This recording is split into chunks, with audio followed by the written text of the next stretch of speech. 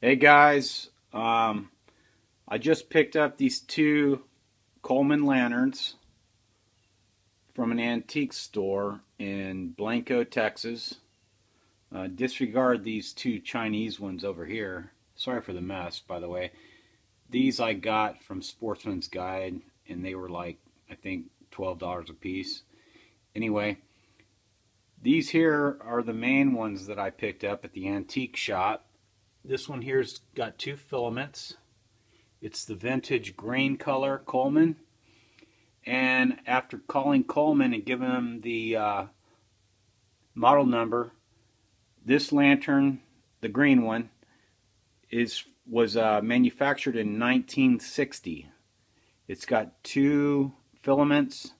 It runs on white gas or kerosene, things like that. It runs on several fuels.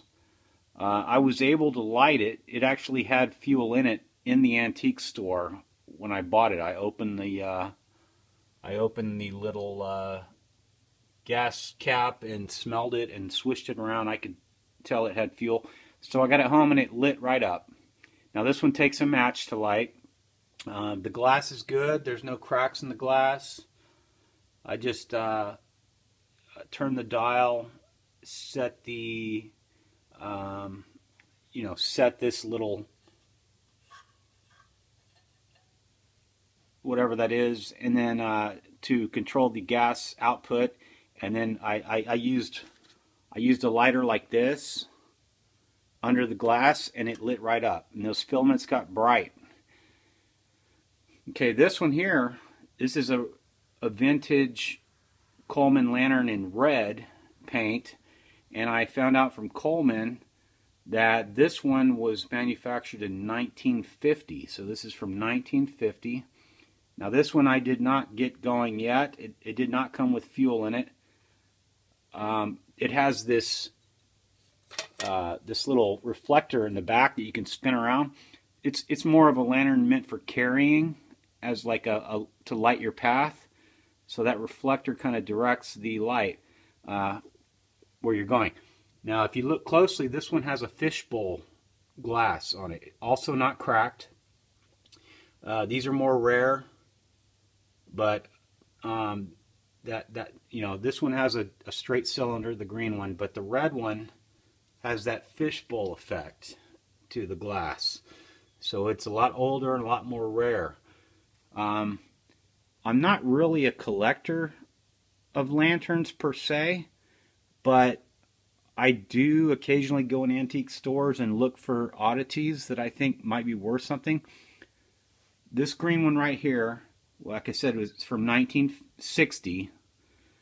I bought it. It had a price on the tag of $35 in the antique store. Now it's got rust. I understand that.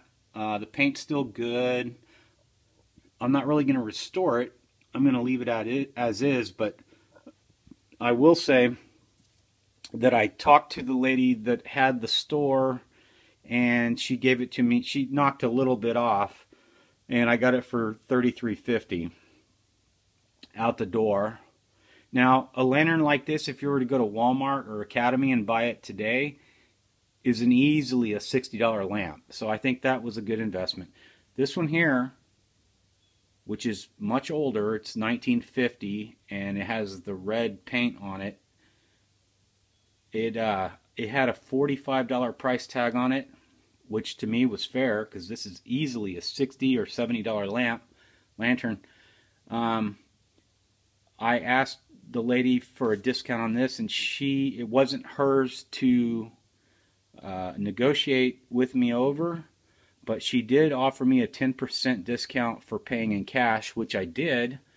So for the $45 lamp, I got this one with $4.50 off the price. So either way, I think it's a good price for these.